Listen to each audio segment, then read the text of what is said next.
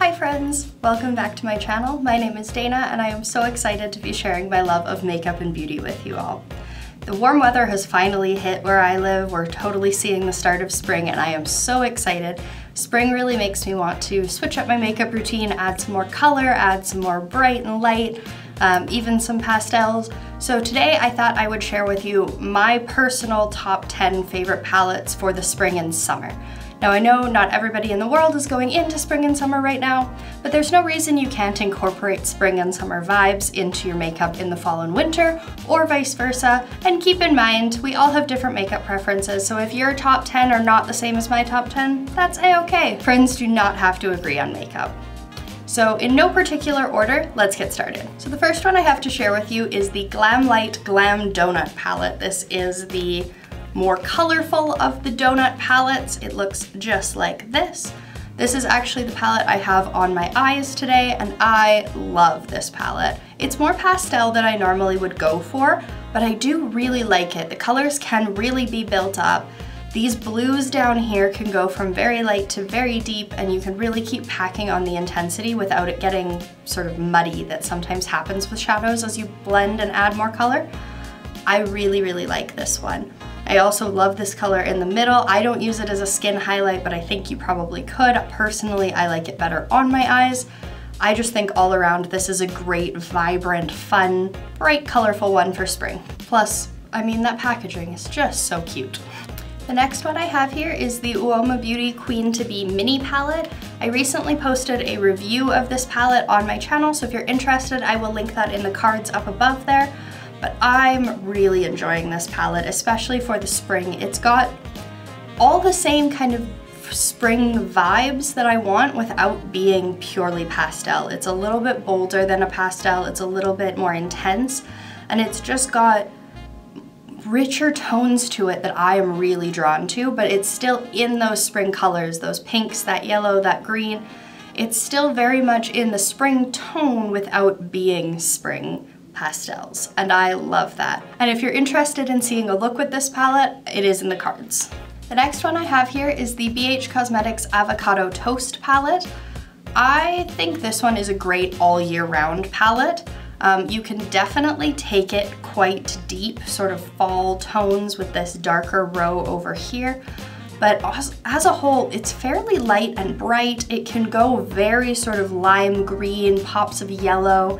It's got this sort of pop of pinky orange in here.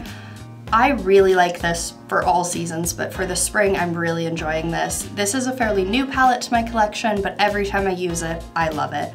I do have a review coming soon to this one, so if you're interested, keep an eye out. It is on its way to my channel. The next one I have here is the Natasha Denona Love palette. This one came out for Valentine's Day of 2020, and I just love the tones in here.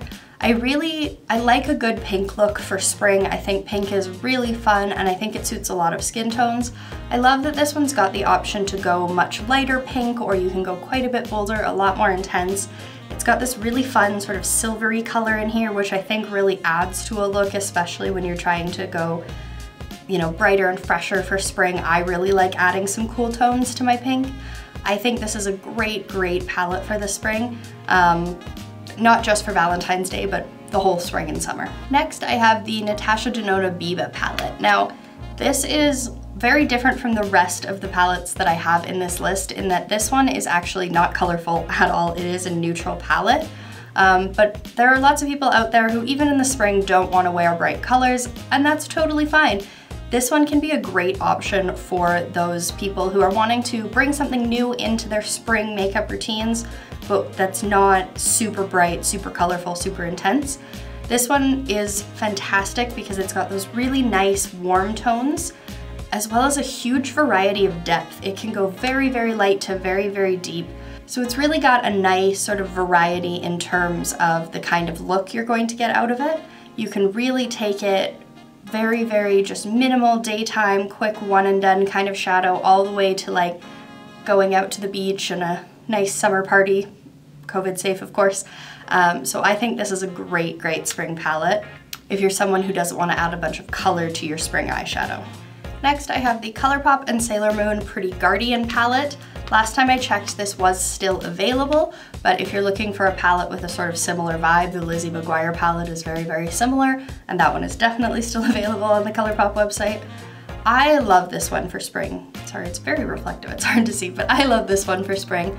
I think this is a fantastic spring palette because it does have some more bright colors along the bottom there. That's really hard to tell on camera, but they are quite bright, but at the same time, they're not overwhelmingly bright. They would work for a variety of people. They would work even if you're not sure yet about using too much color on your eyes. They're still good colors because they're soft and they're buildable, so you can take them quite light or quite intense if you want to. I like that it is half neutral as well, so it's got a lot of ability to be versatile in terms of the types of spring look you want to work with. And because these colors at the bottom can be built up to be a little more bold, it goes right through the summer as well. So I think this is a really good one if you're looking for a ColourPop price range. When I think of makeup for warm weather, I immediately think of yellow eyeshadows. Yellow to me is just so fun and happy. It makes me think of the sunshine and spending time outside. So the ColourPop Little Ray of Sunshine palette is absolutely a must-have for my spring and summer. It just looks like this. It is a beautiful all matte palette, and it goes from very light to very dark. There's some sort of more pastel-y colors. There's some quite intense like canary yellows in here. This one in the middle is very vibrant. And so it's got a lot of versatility in terms of the types of yellow look you want to do. It works fantastically if you're into all matte looks. You can just totally use it on its own. You can also pair it with other palettes or with some special singles you have. I really like to pair this palette with the Fenty Beauty highlighter in Hustla Baby, which is too dark for me on my own skin tone, but I do use it on my eyes as a beautiful eyeshadow, and it pairs so well with this palette. So I think that is a really, really good spring and summer look.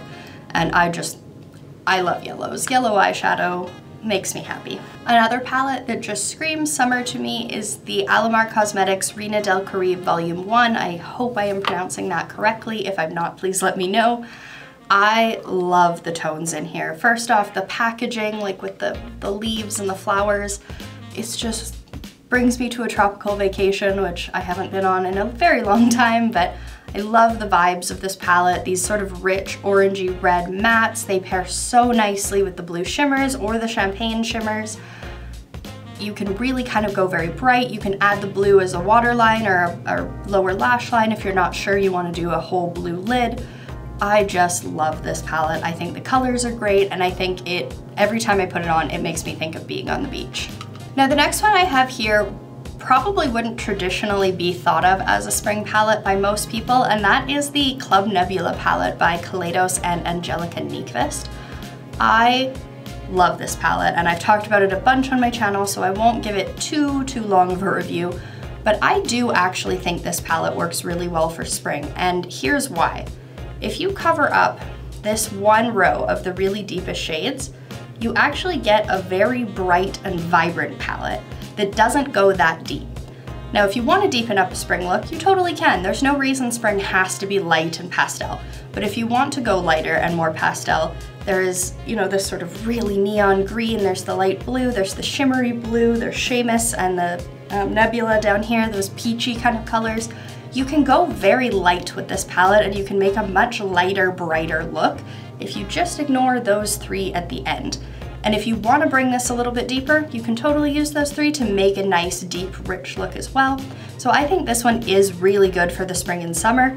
It is also restocking this month. Angelica has confirmed it is being restocked on April 14th. I will leave the time down below if you're interested in picking it up on the restock, but I do think this is a fantastic, fantastic spring and summer palette, and I plan to be using it all year long. And the last palette I have here is the first palette I think of in my collection when I think of spring eyeshadow, and that is the Huda Mercury Retrograde palette. It just looks like this. It's another shiny one that's kind of hard to see, but I love this palette, and I think of this immediately when I think of spring eyeshadows. It's got some very beautiful like pastel-y tones in there. It's got some really gorgeous sparkles, but it's not all pastel. It's got some neutrals, it's got some much deeper tones, so you can really kind of take this in any direction you want to go. and I really, really like how versatile it is. You can keep the look very bright and spring and colorful, you can take it a little more neutral, you can go a little more, you know, work appropriate if your office or your workplace has rules on those sorts of things, but you can also go very bright, very vibrant, really sparkly. I just think this palette has a lot of versatility and the colors are exactly spring in my mind. So that is all 10 of the palettes that I had to share with you today. What are your top 10 spring palettes in your collection? I'd love to hear from you in the comments down below, and otherwise I will see you in my next video. Bye!